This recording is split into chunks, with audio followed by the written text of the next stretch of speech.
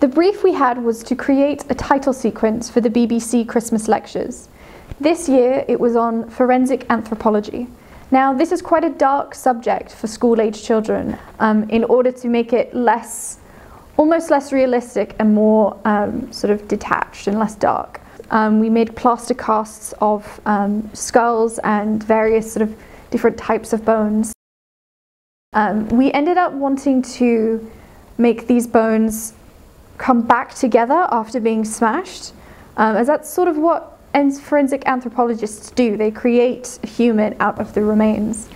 We had to make a lot of skulls out of plaster, and it was very tricky because we needed them to be pretty fragile for them to smash once dropped on the floor. So we would pour the plaster into a mold, but once taken out, it turned out to be so fragile that sometimes it would break into your hands.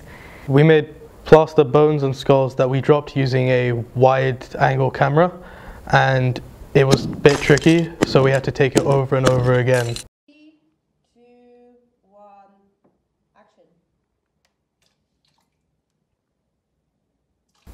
So to achieve the effect we got with our cloud tags, we experimented in many different ways to get to the final result. We tried at first was to get Dettol, to get that real cotton candy cloud look that would move in slow motion almost, without being in slow motion, if that makes sense.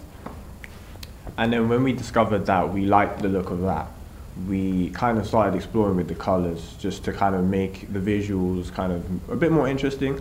So for example, we use inks, and we use various colors of ink.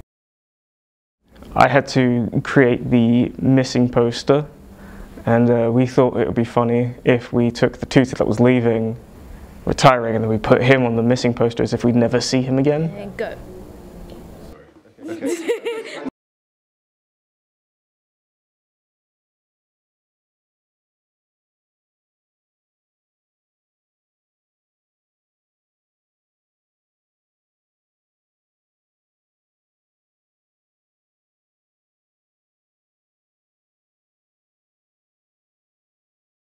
We just simply put a piece of paper over the screen, and as we took it away further from the screen, it created this hazy, unfocused effect. Okay, we put together a series of shots in a demo film called an animatic, and we sent that over to the production company, the clients, to get feedback.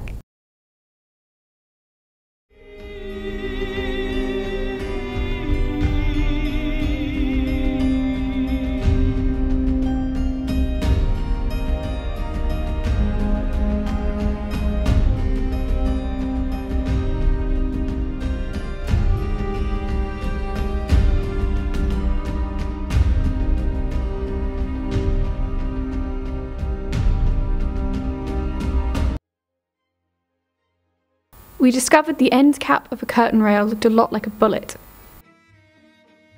We used a pipe to help aim it at one of our plaster bones.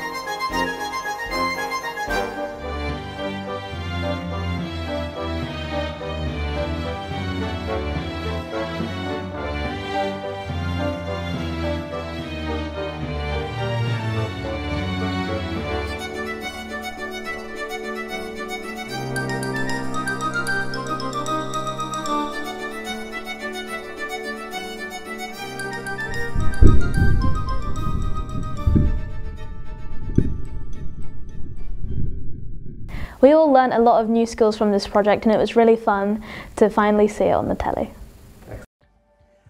Join us as we try to piece together the evidence to solve a murder mystery when the body is missing.